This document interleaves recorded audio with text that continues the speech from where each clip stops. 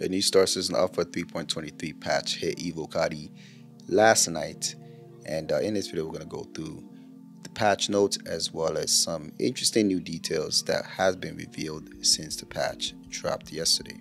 This patch was relatively small in respect of the changes since the initial one. Okay, so testing focuses remain the same from the previous build, but this one they have a few feature updates.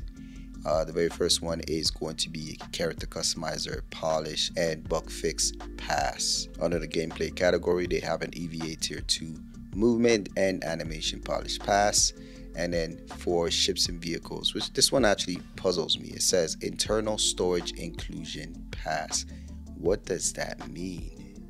Don't these ships already have internal storage? So I'm going to read the list here. So it says added internal storage to the following ships: Drake Vulture, Drake Caterpillar, Origin 400i, the brand new Defender, Crusader C2 Hercules, Starlifter, Anvil Carrack, Nomad, Anvil Terrapin, Aegis Reclaimer, Drake Cutter, Aegis Avenger Titan, and the Anvil Ballista.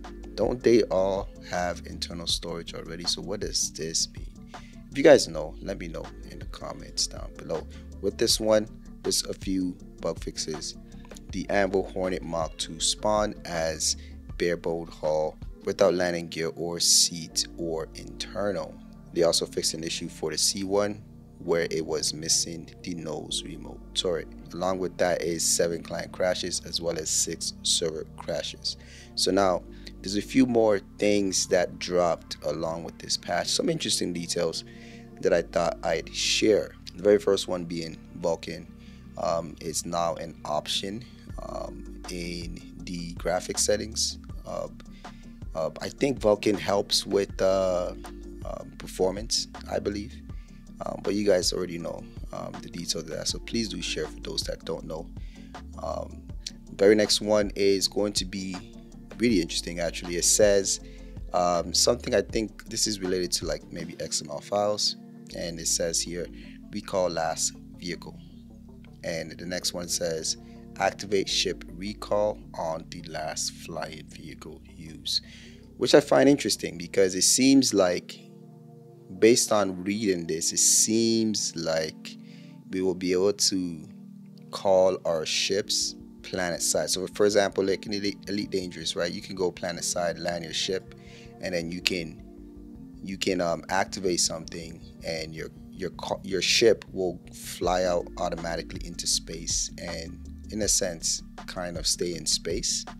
This way it's safe, and then you can recall it whenever you're ready to board your ship, and then it'll come back and land right next to you. So is this what this means? This is what I'm suspecting, okay? But you guys feel free to let me know what you think this could actually be. Up next is going to be pouches. It looks like regular clothing, like they mentioned previously, are now going to have pouches where we can store items. So these clothings are going to be very modular, where you could attach certain size pouches on them, which will allow you to attach things like maybe weapons and other things that you would normally attach to your armor, but this time it's going to be your civilian clothes, which I think is going to be very cool to be able to do. They have large, moderate, and small pouches here. All right, up next is also interesting. It says this is pertaining to your helmet and being able to attach it to your hip. So these are the different options. So if the helmet is in your hands, you'll have the option to equip it. If the helmet is already on your head, which is equipped, then you'll have the option to attach it to hip. And then if it's on your hip, then you'll have the option to equip it, which means put it on your head. So that is interesting. Okay, I can't wait to actually do that. So this looks like instead of having items like helmets and things like that being those little boxes, whenever you actually put it out into the universe, into the verse, physicalized, it's like a box. So instead of a box, it's going to actually be the helmet itself just sitting there, you know, because you'll be able to hold it in your hands, right? So I would assume that that's how it's going to work. So that's going to be interesting to finally see that in the game.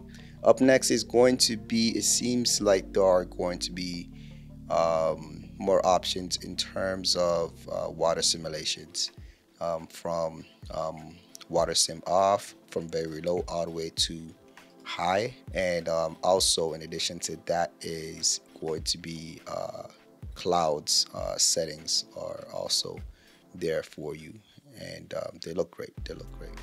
Okay, so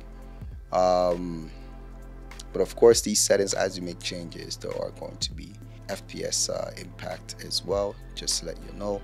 And as well as the water effects with ships is also looking great. Okay, more on water. It seems like players will make proper ripples and splashes in the water now, but I believe weapons do not, like bullets do not have the effect yet.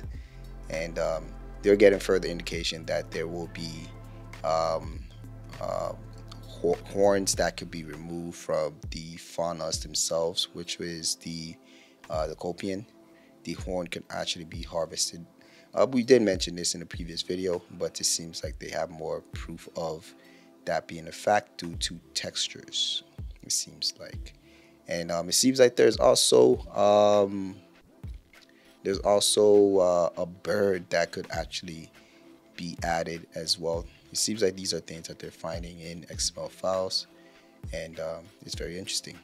Okay, just to let y'all know, my organization, Phase 1 Industries, is now recruiting new and veteran players. If you are interested, you can find our Discord in the description down below. Don't forget to leave a like, subscribe. Catch you on the next video.